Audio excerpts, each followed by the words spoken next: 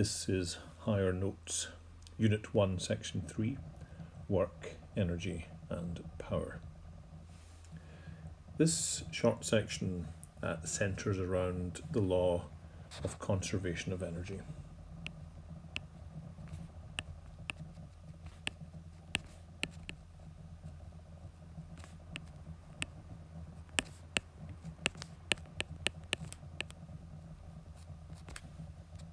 So,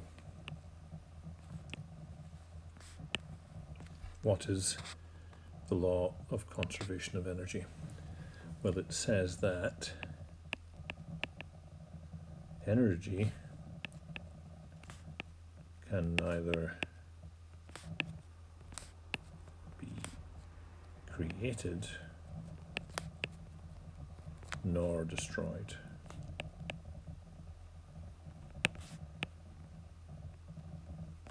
Merely changed from one form into another. The foundational idea in physics. There will be no circumstance you've ever come across where energy is destroyed and none where it's created.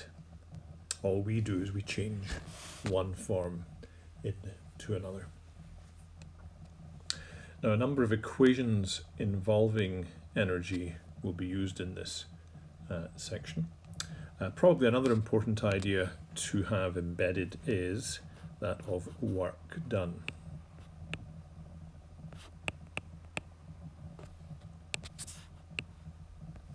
Just to avoid any confusion.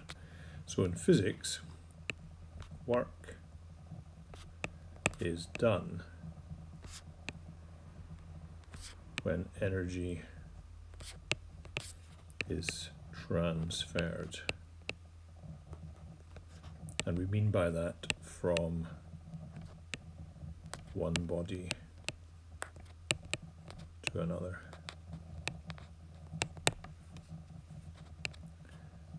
So work is done when energy is transferred from one body to another. And usually when energy is transferred, it changes form. Okay, so for example,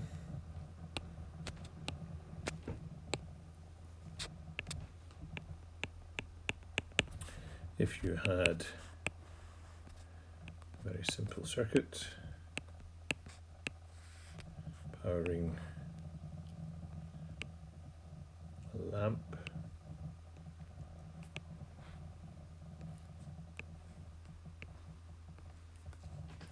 there's an energy transformation in the lamp where electrical energy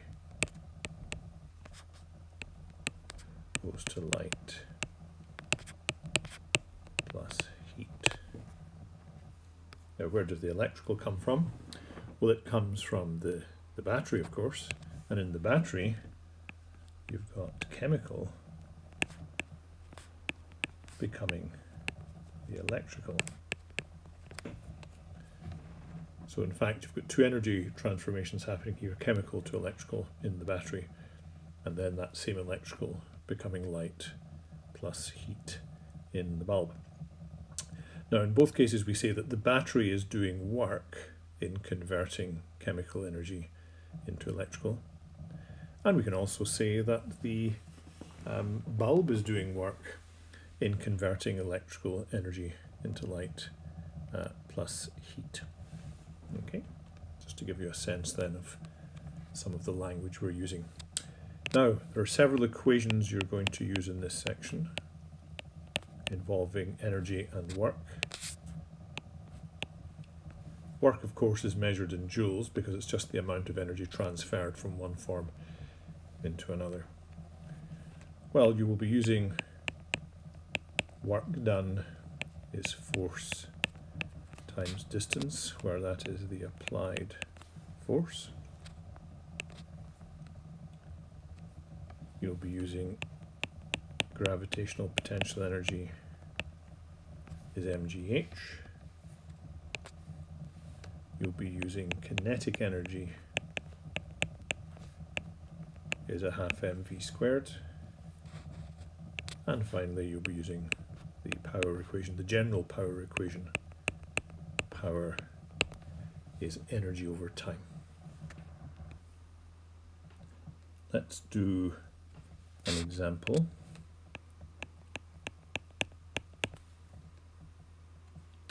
So let's imagine we've got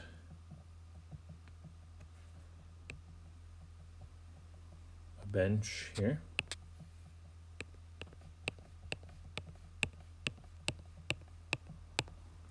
And we've got a block.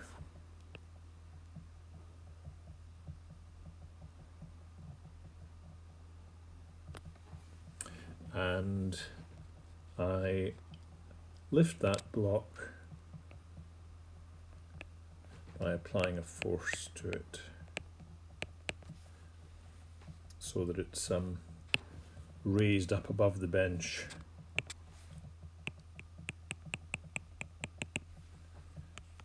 to a certain height,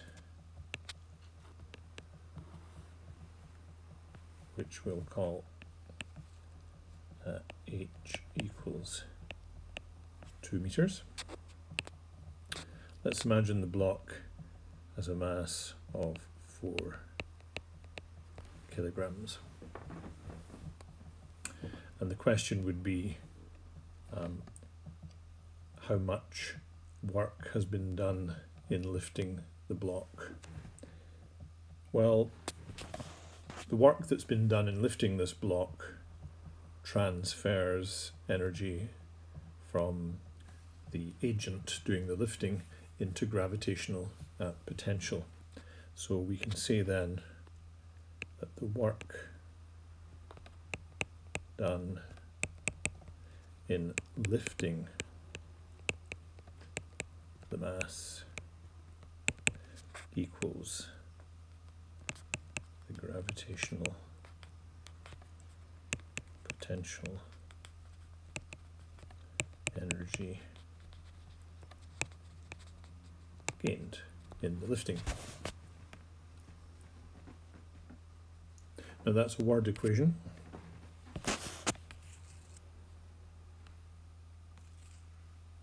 Let's put it into symbols. So work done in lifting the block equals potential energy gained, which of course is mgh. 4 kilograms times 9.8 times 2 meters. So the work done, which is the gravitational potential energy gained, is 4 times 9.8 times 2, giving 78.4 joules of work done. Therefore, that block has gained 78.4 joules by being lifted. So once it's up here,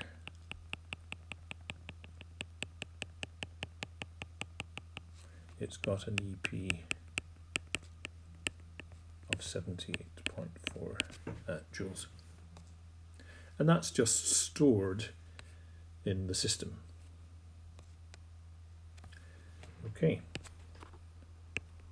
The mass is released. Now if the mass is released, so let's just do this over here to the side.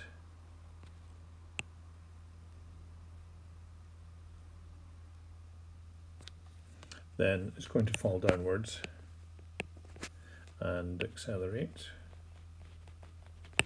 under gravity. And just before it hits the ground, it will have accelerated and built up some speed. Its final speed will be v. And at this point, it will have kinetic energy, a half m v squared. And in fact, all of the potential energy that the block had when it was high up, the 78.4 joules, will have been transferred into kinetic energy. So you could say that the gravitational field of the Earth is doing work on the block, because work is done when energy is transferred, and I'm transferring gravitational potential into kinetic here, or at least the gravitational field is. So we can say then that the gravitational potential energy lost equals the kinetic energy gained. Well, the gravitational potential energy to be lost is mgh, and the kinetic energy gained is a half mv squared. Now sometimes when you're doing these problems, you'll notice that the mass just cancels on each side, and sometimes that's quite a useful thing to be able to do. But because we know that the gravitational potential here is 78.4, I'm just going to put that in and leave the mass in, because I do know what the mass is. It's the 4 kilograms. So I can work out v squared then. It's 78.4 divided by half times 4. So let's see what that gives us. 78.4 essentially divided by 2. So that gives me 39.2. But it's v I'm looking for, so I need to take the square root of that.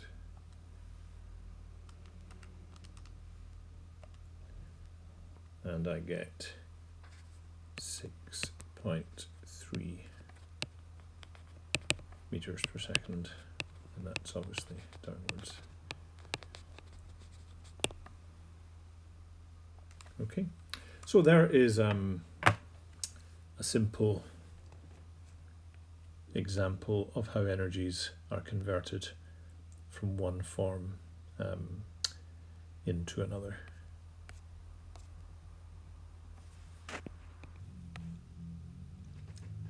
Let's imagine that the block takes 0.64 seconds to fall.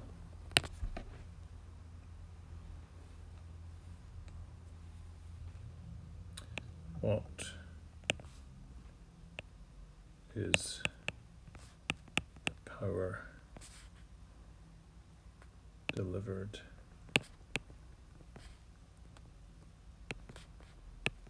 to the block? Now this power would be delivered by the gravitational field in this case, and we simply use a power is work done divided by time taken. Well, we know that we've done 78.4 joules of work on the block because it started off at rest and it ended up with 78.4 joules of kinetic energy. So that's how much work gravity has done on it. So 78.4 joules of work done. And if we know it takes 0.64 seconds, then we can work out the power delivered to the block, the rate of doing work, if you like.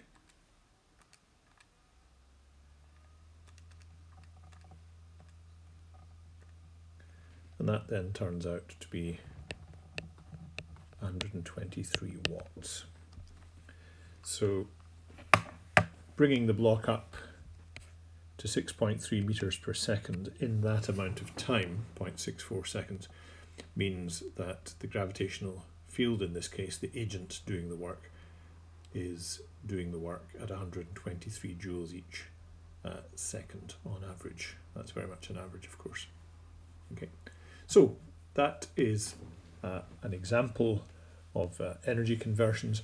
There are many other possible situations that you might come across.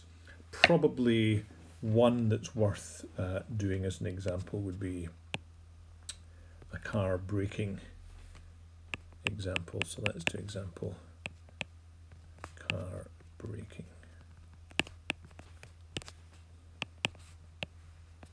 So the scenario we have here is that we have a car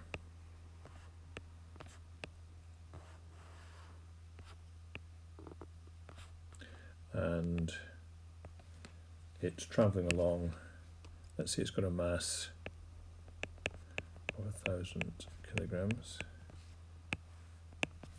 and it's travelling along at say 15 meters per second. Okay, and the car brakes and therefore decelerates, and during that deceleration travels a certain distance d.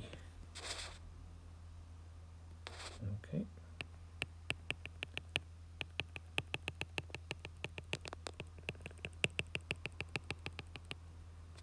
So the dotted line shows where the car would end up travelling a distance d.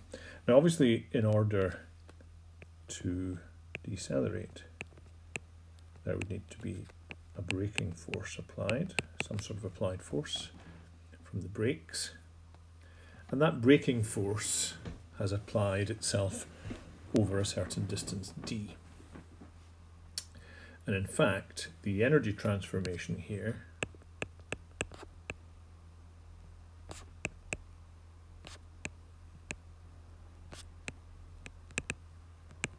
is kinetic to heat, because basically a braking force is a frictional force and friction always generates heat. So every joule of kinetic energy ultimately becomes 1 joule of heat energy, and once the last joule of kinetic energy has been transferred to heat, then there is no more kinetic energy left and the car comes to rest. Okay, so the question would be, let's imagine that the car comes to rest in a distance of 40 meters. The question then is, what braking force would be required to achieve this? Okay, well, the energy transformation is kinetic to heat. The brakes are doing work by transferring kinetic energy into heat. We know the equation for kinetic energy, it's a half mv squared. But we know that the brakes are doing work, so that braking force is doing work, which is force times distance. So there's our equation. So the only unknown is the F. We know everything else. So we've got a half times 1,000 kilograms times 15 squared. Don't forget to square the V, very common mistake. Our braking force, the applied force, opposing the motion of the car, of course, times 40 meters, because the brakes are applying themselves over a distance of 40 meters.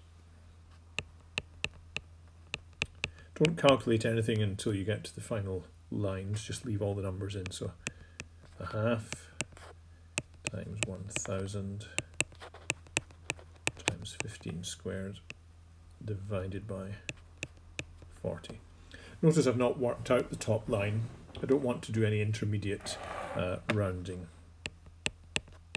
Let's just do it all in a oneer at the end, so you need to be skillful on your calculator. So 0.5, that's a half, times 1,000 times 15 squared, get that, and then divide it by 40. And you get 2,810 newtons. So quite a big braking force required to stop the car. And that brings us to the end of work, energy and power 1.3.